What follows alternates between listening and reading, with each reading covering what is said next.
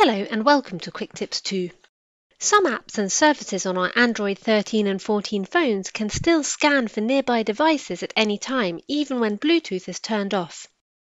Today I'm going to show you how to disable this feature to ensure Bluetooth is not being used in the background when it's been turned off. So to do this, go to Settings, then tap on Connected Devices. Now tap on Connection Preferences.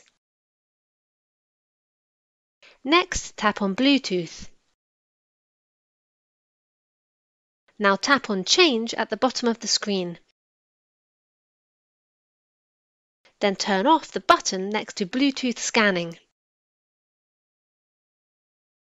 This will stop apps and services from scanning for nearby devices at any time, even when Bluetooth is off. If you have any questions, please leave a comment below the video. With Quick Tips 2, knowledge has no limits.